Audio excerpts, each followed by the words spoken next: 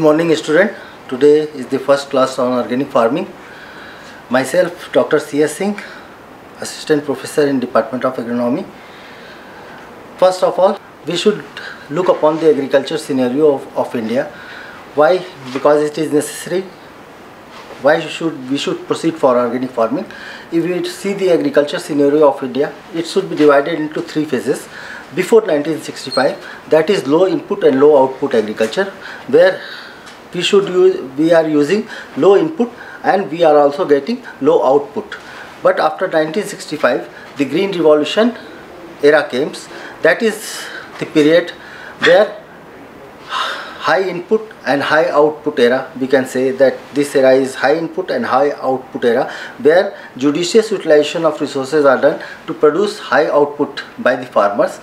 But after 2000, the third phase of the era is after 2000, where we see that due to over exploitation of resources, there is stagnation in food grain production, sinking of operational holding, declining in total factor productivity, increasing cost of production, low resource use efficiency and reduced farm household income, high use of chemical and environmental quality is deteriorating. So this, after 2000, it has been realized that due to the sustainability of our system is deteriorating and farmers are not getting that much with use of high input that they require. Farming become a vital issue after 2000 because of declining productivity growth, because the factor productivity is declining. What is factor productivity? It is the amount of resources that we use before when we compare with resources used in 1965, the same amount of fertilizer that is utilized for producing 10 kg of food grains. Today, for production of that 10 kg of food grains, we use much higher amount of nutrient, that is the factor productivity is declining, and due to this the profitability, because the cost of production is increasing, the profitability level of the farmer is declined and very narrow profit is obtained by the farmer. Another concern is widespread multi-nutrient deficiency.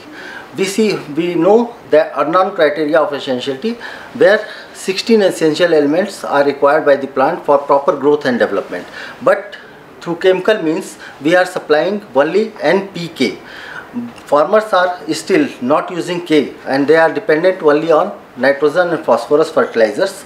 So the other element are becoming deficient in the soil and they are hampering the productivity level, as the Liebig law of minimum also says that the element present in least amount regulate the growth and development of the plant. This you can better understand through another law, that is Blackman law of limiting factor in photosynthesis. Blackman law of limiting factor is same as Liebig law. It states that when carbon dioxide level in the just at the time of sunrise, the plant have enough carbon dioxide level in the atmosphere, and when first sunshine came, the photosynthesis starts. So carbon dioxide is in high amount, but sunshine regulates the photosynthetic process. But in afternoon, the sunshine become high and carbon dioxide become least and regulate the photosynthesis process. Similarly, in case of nutrient, the element present in least amount regulate the growth and development of the plant. So we have to take care of all the nutrients for achieving higher productivity. Fourth issue is negative impact on soil health and soil deterioration.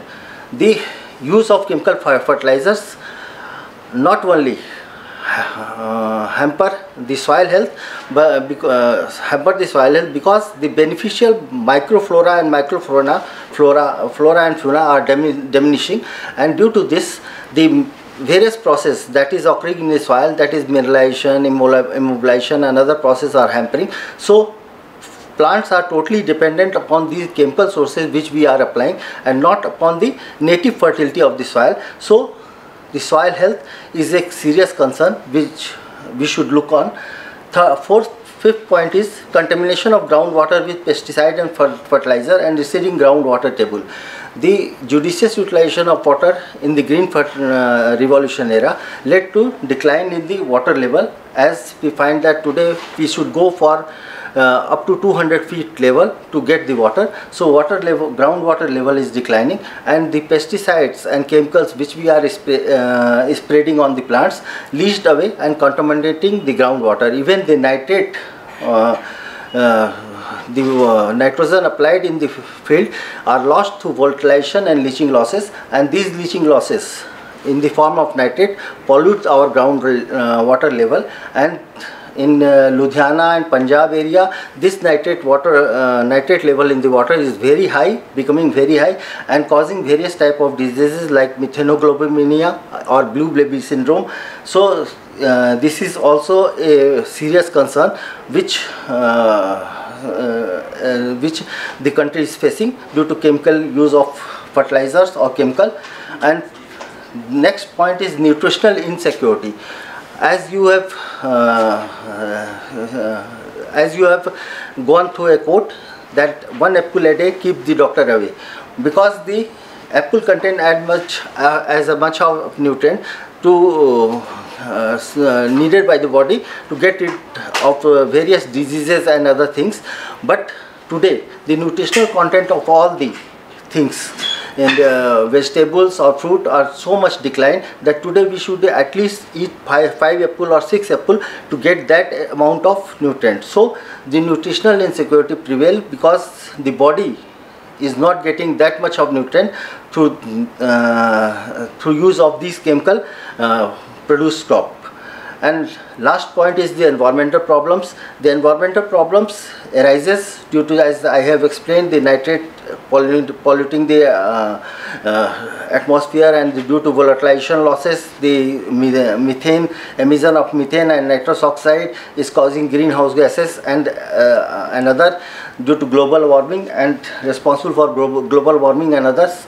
So these are the points which make the farming as a vital issue. So is organic farming is an alternate solution.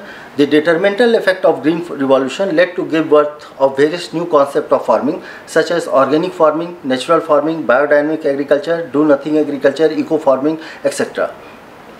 All these organic farming, because organic farming rely on, or natural farming we can say, that rely on back to nature, where we have to feed the soil, neither the plants, because the difference between, when we see the difference between chemical farming and organic farming, we find that in chemical farming, when we see the deficiency in plants, for example, when we see deficiency on older leaves, that your older leaves, lower leaves of the plant are yellowing, we say that it is due to nitrogen deficiency. When the upper leaves of the plants are yellowing, we say that it is due to sulfur deficiency. When we see blue color on leaves, that is due to phosphorus deficiency because of immobilization of carbohydrates. And when we see that upper leaves are showing necrotic symptoms, we say that it is due to potassium deficiency. So based on the plant deficiency symptoms shown by the plants, we apply different type of nutrients to get to correct that deficiency. But in case of organic, we should feed the soil, and soil will feed the plant. That is the concept of organic farming. We should not take care of the plant, we should take care of the soil, and soil will take care of the plant. This is the basic difference.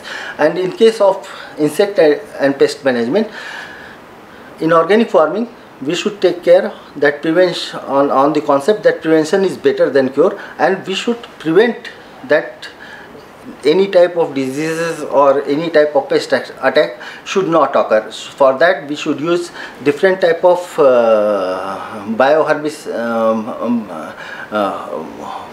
botanical herbicides, biopesticides, and different crop rotation technique, and different measures to prevent the plant from different diseases. What is organic farming? Organic farming is a production system which avoids or largely excludes the use of synthetically compound fertilizers, pesticide, growth regulator, and livestock feed additives. So organic farming system rely upon the crop rotation, mechanical cultivation, management of crop residue, animal manures, legume, green manure, off-farm waste, organic waste, and mineral-bearing rocks, and aspect of biological pest control to maintain the soil productivity for supplying plant nutrients. But before going to the organic farming, there are some debatable issues that can organic farming produce enough food for everybody, because when a technology is given to the farmer, it should be economically feasible so that it can be conducted by the farmer, and it should be socially acceptable and environmentally friendly so that farmer can adopt it. But no one farmer will adopt if organic farming production is less than the chemical farming. So it is an important thing to see, can organic farming produce enough food for everybody. Second, is it possible to meet the nutrient requirement of the crop entirely through organic sources? Third point is, are there any significant environmental benefits of organic farming? Fourth is the food produced by organic farming is superior to quality? Fifth, is organic farming is economically feasible? And last point, is it possible to manage pests and diseases in organic farming? These are the debatable issues, because if these criteria are not met, then it is difficult for the scientist or extension worker to go to the farmers and try to convince them for adoption. So when we see that a large number of experiments has been conducted, and it has been found that there is 2 years of conversion period in case of annual crops, and in case of perennial crop it is 3 years. During this conversion period, the organic farming production is lower than the chemical farming. But when we see that after 2 or 3 years of conversion period, the organic farming production is much higher than that of chemical farming.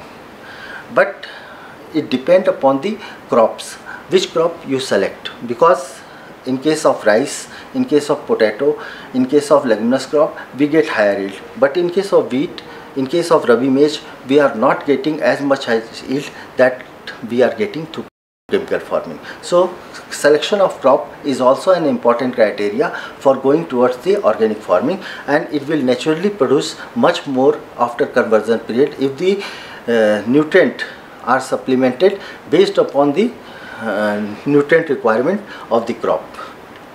As a scientist, Pinman et al. Says that an acre of living topsoil contains about 900 pounds of earthworm and 2,400 pounds of fungi, 1,500 pounds of bacteria, 133 pounds of protozoa, 890 pounds of arthropods and algae, and small mammals in some cases. So a living topsoil will contain approximately that much amount of microorganisms which are beneficial to our ecosystem.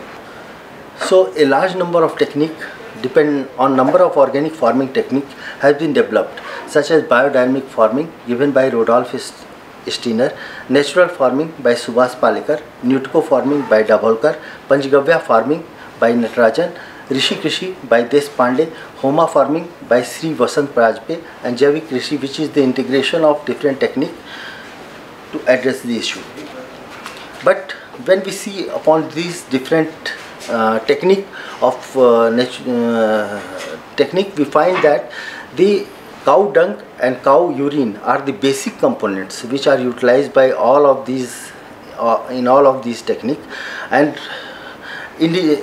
importance is given to the indigenous cow, because our indigenous cow possess hump and horns, which are the powerful receptor of the cosmic energy.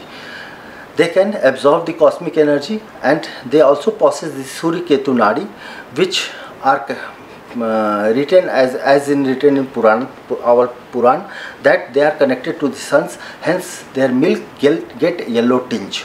So these indigenous cow have every product of cow, like milk, dung, ghee, urine, all are beneficial to the humanity. In addition, the cow urine possesses 8.91 m aura energy, and which are can cure many diseases. What is this aura energy?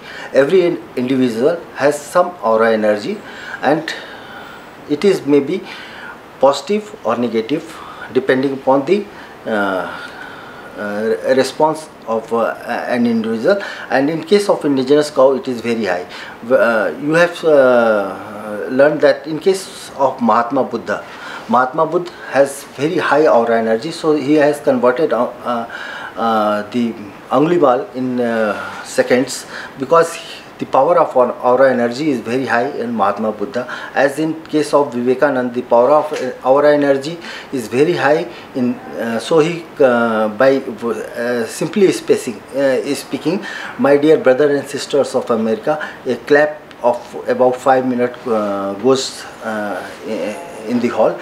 So this is the power of aura energy. So in case of cow, the aura energy power is also very high. We also go to the simply go to the temple to receive the positive aura energy, and so our body is a better receptor of get to receive the power of aura energy, positive aura energy, so we can do all the things positively and get forward in life with positive attitude.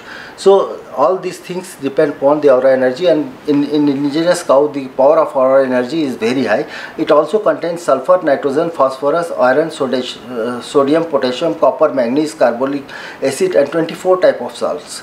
It also contains 95% water, 2.5% urea, 2.5% minerals, hormones, enzyme, amino acid, cytokinin, etc. So it is a good source of fertilizer that can be utilized by the farmer.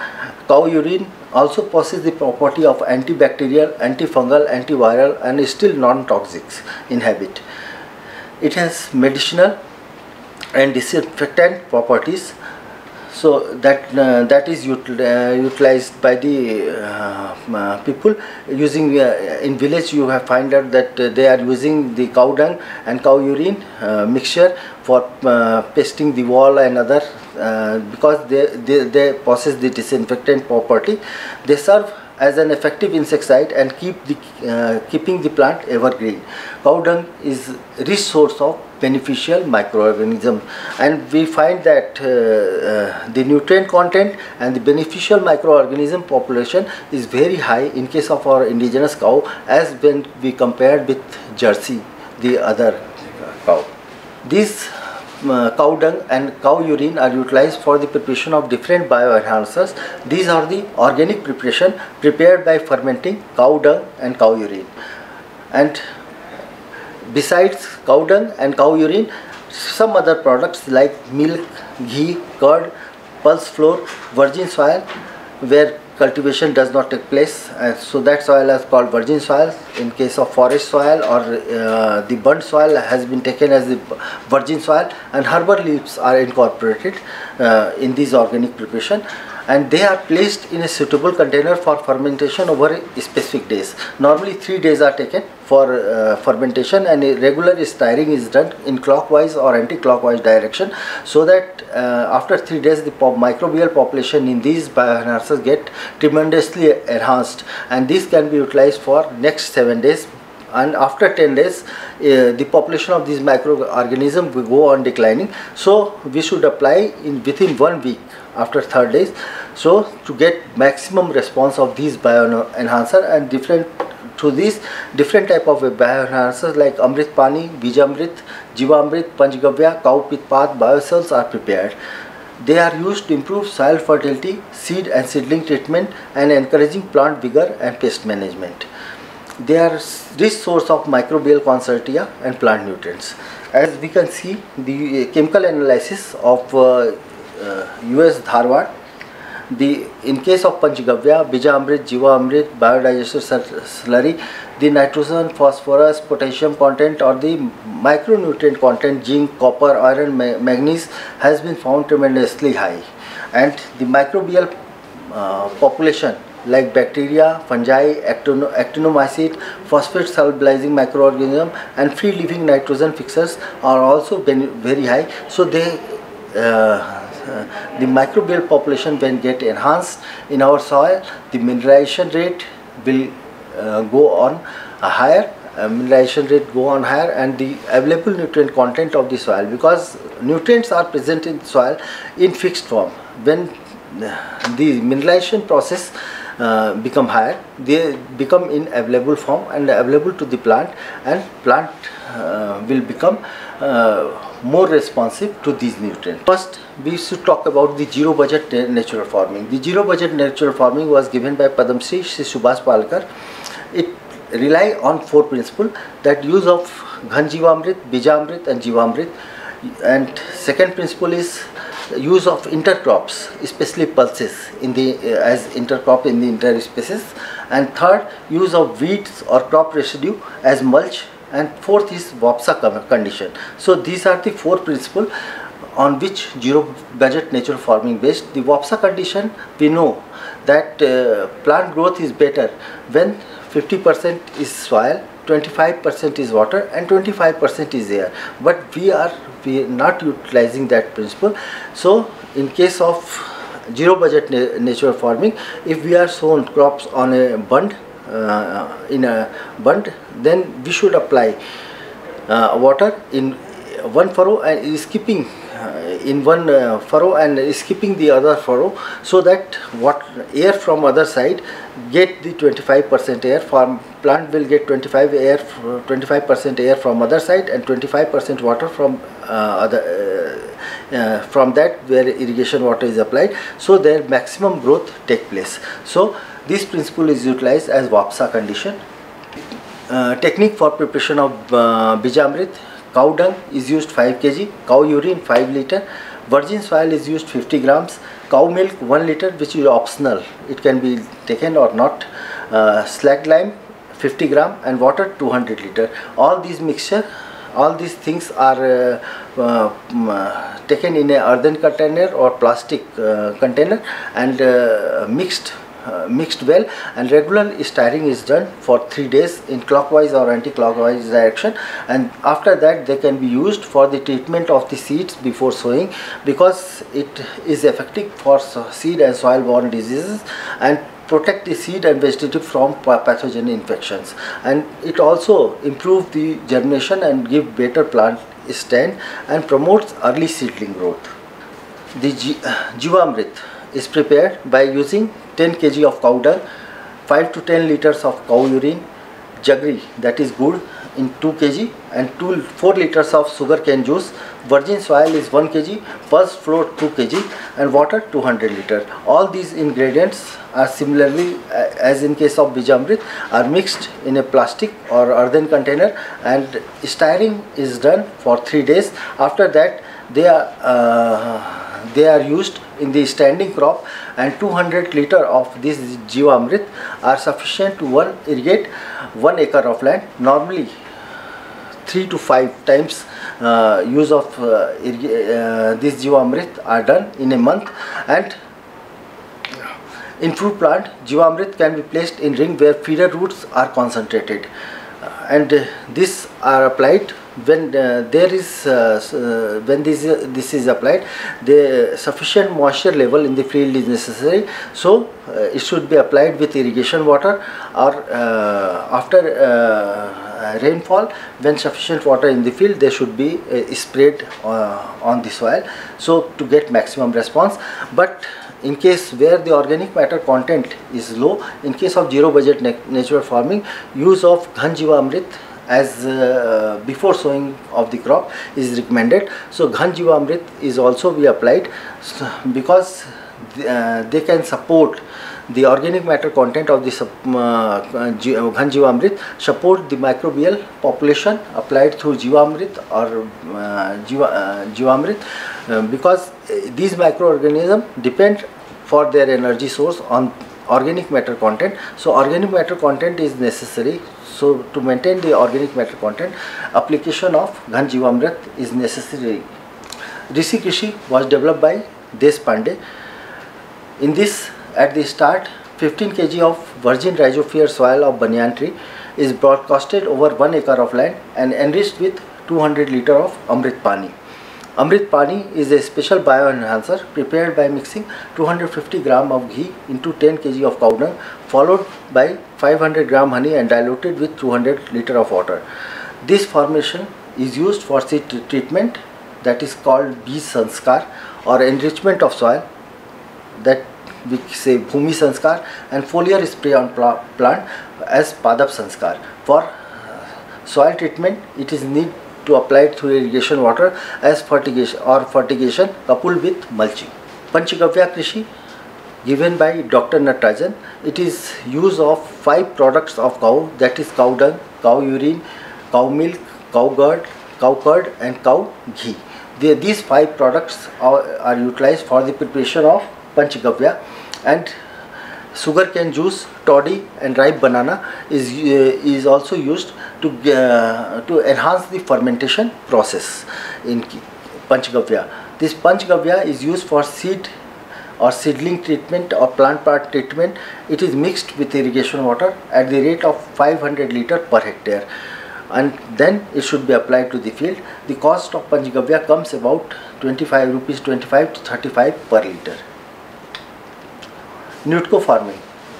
It is another components which is utilized in natural farming. Nutco farming has 2 major components, Amrit Jal and Amrit Mitti. In Amrit Jal, 1 kg of cow dung is mixed with 1 liter of cow urine and 50 gram of jaggery and 10 liter of water, and stir the mixture thrice in a day, 12 times in clockwise and 12 times in anti-clockwise direction. And on 4th day, it should be mixed with 100 liter of water and applied at the rate of 1 liter per square foot per plant at 15, 30, 90 and 180 days after sowing. In Amrit Mitti is prepared in 3 steps. First is heap making. Heap making is done by taking 100 kg of chopped biomass. The chopped biomass which is taken of C4 plants should be more preferred, such as maize and sugarcane. Their leaves are preferred for 24 hours in Amrit Jal. They are soaked in 24 hours in Amrit Jal and prepare a heap in area of 10 feet and height of 1 feet. Then seed sowing. 6 type of seed according to 6 rasa, which we say 6 ras means pungent, sweet, sour and different. There are 6 type of taste as our sensory organ taste organ identify. These 6 rasas or 6 type of seeds are used for cultivation in this heap and for sowing in the heap.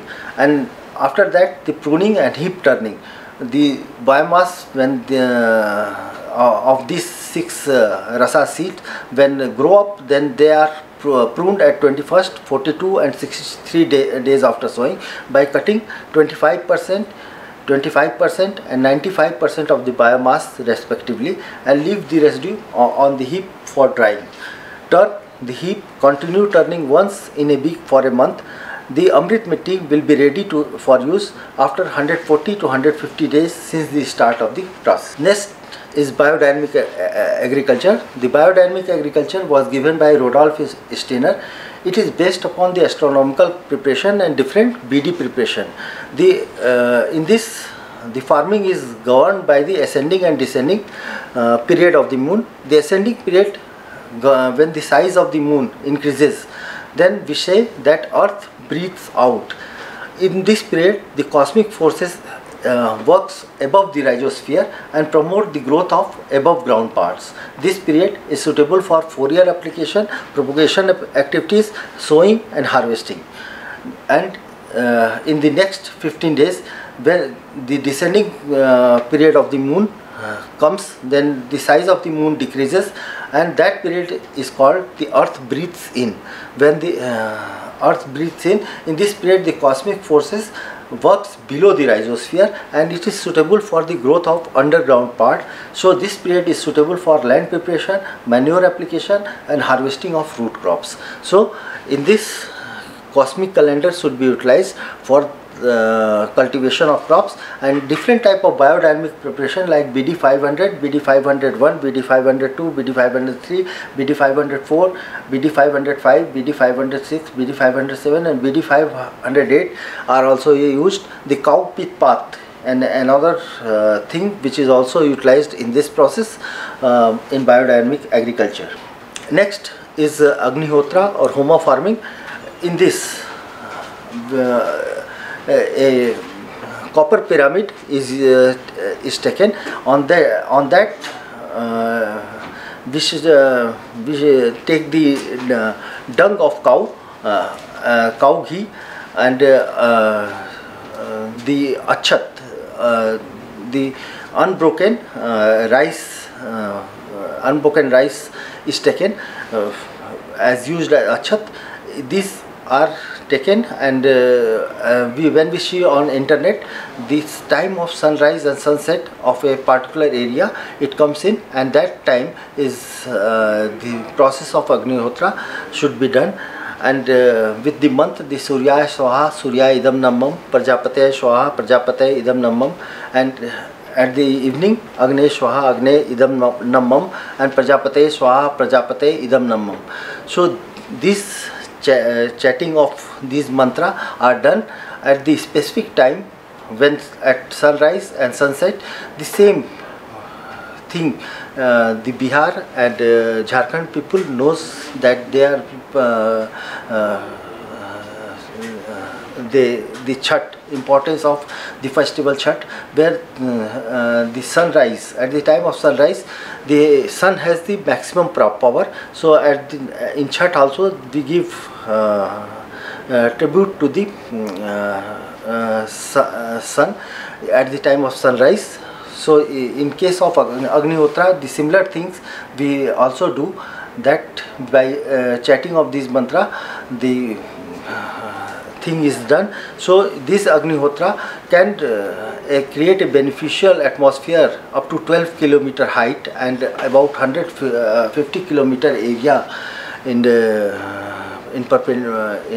distance through resonance effect, and these are not only beneficial for the crop plant but also to the human being. And the ashes obtained after Agnihotra should also be utilized, and it has been found that they improve the water quality or the soil quality very much. Thank you. All of that. In the next class we should deal about the manures and concentrated organic manure and bulky organic manure and different green manuring and biofertilizer, all that. Okay, thank you.